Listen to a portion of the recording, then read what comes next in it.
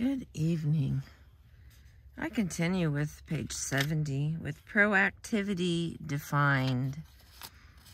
We're still in habit 1. Be proactive. In discovering the basic principle of the nature of man, Frankl described an accurate self-map from which he began to develop the first and most basic habit of a highly effective person in any environment, the habit of proactivity. While the word proactivity is now fairly common in management literature, it is a word you won't find in most dictionaries. It means more than merely taking initiative. It means that as human beings, we are responsible for our own lives. Our behavior is a function of our decisions, not our conditions. We can subordinate feelings to values. We have the initiative and the responsibility to make things happen. All right, I'm going to try to hold this picture up for us so you can see. We have the freedom to choose, and then there's, all right, now. Get that cleared back up. There we go. Look at the word responsibility. It is response and ability. The ability to choose your response. Highly proactive people recognize that responsibility. They do not blame circumstances, conditions, or conditioning for their behavior. Their behavior is a product of their own conscious choice based on values, rather than a product of their conditions based on feeling. Because we are by nature proactive, if our lives are a function of conditioning and conditions, it is because we have, by conscious decision or by default, chosen to empower those things to control us.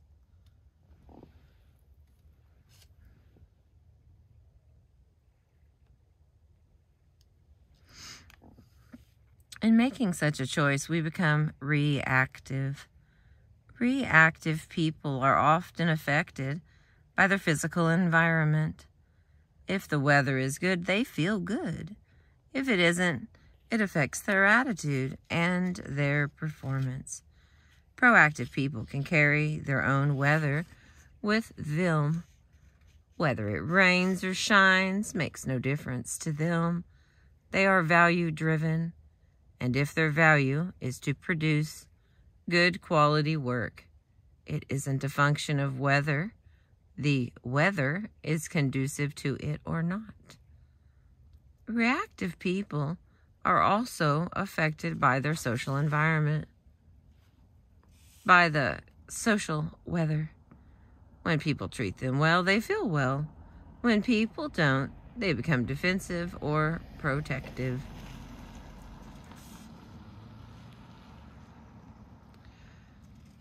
Reactive people build their emotional lives around the behavior of others, empowering the weaknesses of other people to control them. The ability to subordinate an impulse to a value is the essence of the proactive person. Reactive people are driven by feelings, by circumstances, by conditions, by their environment. Proactive people are driven by values, carefully thought about, selected, and internalized values. Proactive people are still influenced by external stimuli, whether physical, social, or psychological. But their response to the stimuli, conscious or unconscious, is a value-based choice or response. As Eleanor Roosevelt observed, no one can hurt you without your consent. In the words of Gandhi, they cannot take away our self-respect if we do not give it to them. It is our willing permission, our consent to what happens to us, that hurts us far more than what happens to us in the first place. I admit this is very hard to accept emotionally, especially if we have had years and years of explaining our misery in the name of circumstance or someone else's behavior.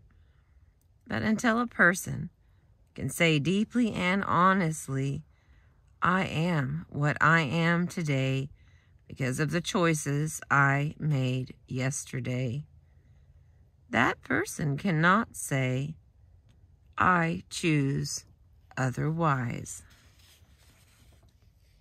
Once in Sacramento, when I was speaking on the subject of proactivity, a woman in the audience stood up in the middle of my presentation and started talking excitedly. It was a large audience, and as a number of people turned to look at her, she suddenly became aware of what she was doing, grew embarrassed, and sat back down. But she seemed to find it difficult to restrain herself and started talking to the people around her. She seemed so happy. I could hardly wait for a break to find out what had happened. When it finally came, I immediately went to her and asked if she would be willing to share her experience. You just can't imagine what's happened to me, she exclaimed. I'm a full-time nurse to the most miserable, ungrateful man you could possibly imagine. Nothing I do is good enough for him. He never expresses appreciation. He hardly even acknowledges me. He constantly harps at me and finds fault with everything I do. This man has made my life miserable, and I often take my frustrations out on my family. The other nurses feel the same way. We almost pray for his demise. And for you to have the gall to stand up there and suggest that nothing can hurt me, that no one can hurt me without my consent, and that I have chosen my own emotional life of being miserable? Well, there was just no way I could buy into that. But I kept thinking about it. I really went inside myself and began to ask, do I have the power to choose my response? When I finally realized that I do have the power, when I swallowed that bitter pill and realized that I had chosen to be miserable, I also realized that I could choose not to be miserable. At that moment, I stood up. I felt as though I was being let out of San Quentin. I wanted to yell to the whole world, I am free. I am let out of prison. No longer am I going to be controlled by the treatment of some person. It is not what happens to us, but our response to what happens to us that hurts us.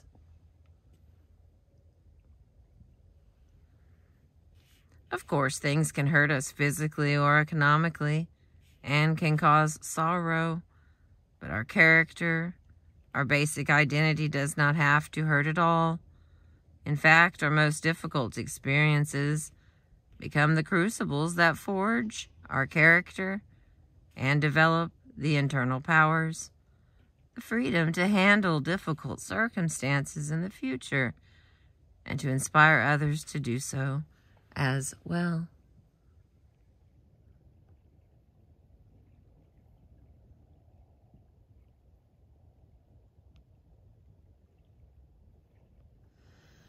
I hope that's clear, because that looks clear. Frankel is one of many who have been able to develop the personal freedom in difficult circumstances to lift and inspire others. The autobiographical accounts of Vietnam prisoners of war provide additional persuasive testimony of the transforming power of such personal freedom and the effect of the responsible use of that freedom on the prison culture and on the prisoners, both then and now. We have all known individuals in very difficult circumstances, perhaps with a terminal illness or a severe physical handicap, who maintain magnificent emotional strength. How inspired we are by their integrity. Nothing has a greater, longer-lasting impression upon another person than the awareness that someone has transcended suffering, has transcended circumstance, and is embodying and expressing a value that inspires and ennobles and lifts life. One of the most inspiring times Sandra and I have ever had took place over a 4-year period with a dear friend of ours named Carol, who had a wasting cancer disease. She had been one of Sandra's bridesmaids, and they had been best friends for over 25 years. When Carol was in the very last stages of the disease, Sandra spent her time at her bedside helping her write her personal history. She returned from those protracted and difficult sessions almost transfixed by admiration for her friend's courage and her desire to write special messages to be given to her children at different stages in their lives. Carol would take as little pain-killing medication as possible so that she had full access to her mental and emotional faculties. Oh, my Lord. Then she would whisper into a tape recorder or to Sandra directly as she took notes. Carol was so proactive, so brave, and so concerned about others that she became an enormous source of inspiration to many people around her. I'll never forget the experience of looking deeply into Carol's eyes the day before she passed away and sensing out of that deep, hallowed agony a person of tremendous intrinsic worth. I could see in her eyes a life of character, contribution, and service, as well as love and concern and appreciation.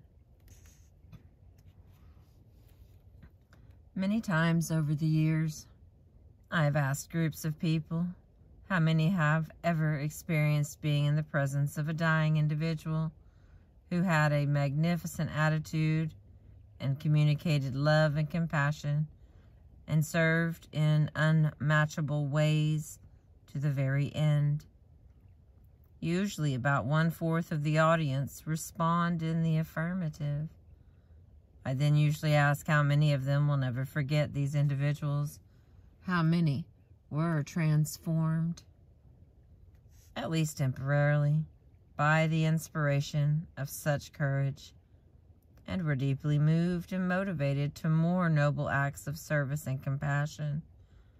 The same people respond again, almost inevitably.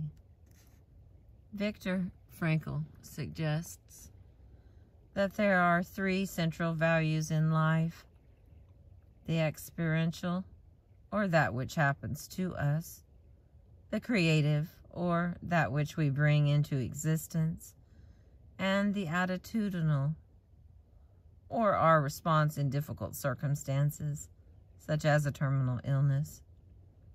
My own experience with people confirms the point Frankl makes, that the highest of the 3 values is attitudinal. In that paradigm or reframing sense, in other words, what matters most is how we respond to what we experience in life. Difficult circumstances often create paradigm shifts, whole new frames of reference by which people see the world and themselves and others in it, and what life is asking of them. Their larger perspective reflects the attitudinal values that lift and inspire us all. Taking the initiative.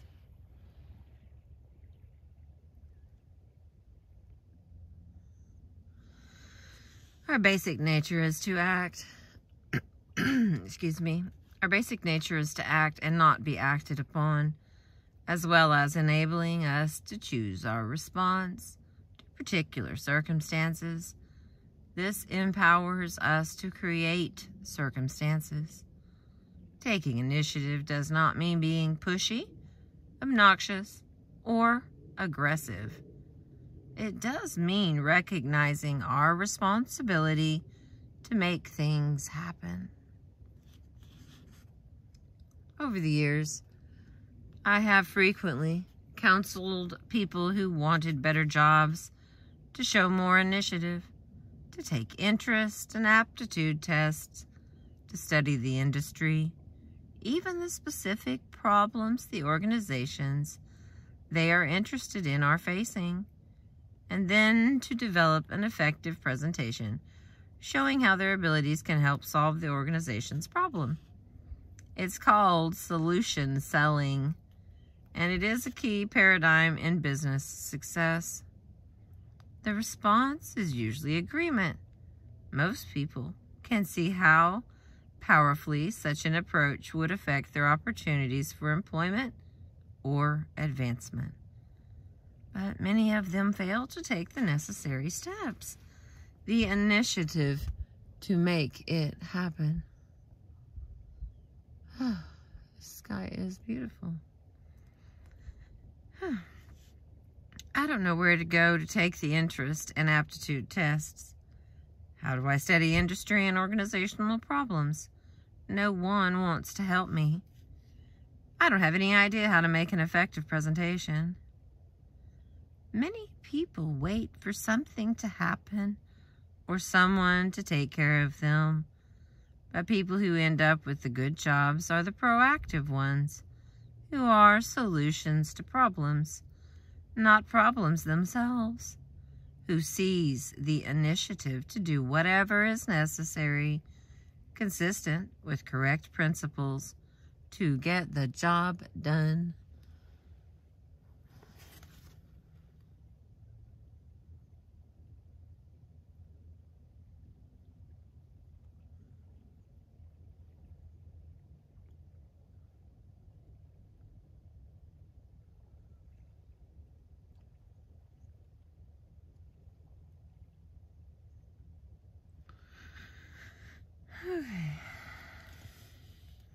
Whenever someone in our family, even one of the younger children, takes an irresponsible position and waits for someone else to make things happen or provide a solution, we tell them, use your R and I, resourcefulness and initiative.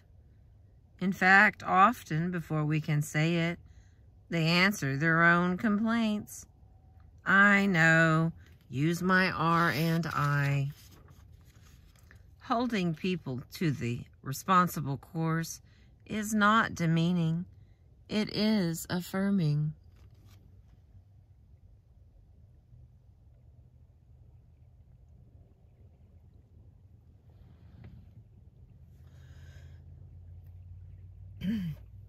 Proactivity is part of human nature. And although the proactive muscles may be dormant, they are there. By respecting the proactive nature of other people, we provide them with at least one clear, undistorted reflection from the social mirror.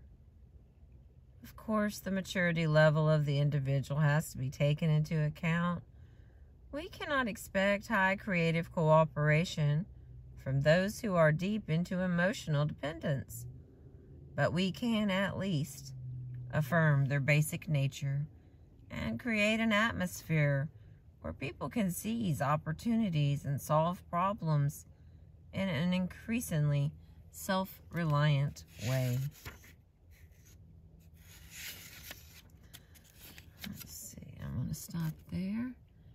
See if I can read another 10 minutes to that beautiful sky.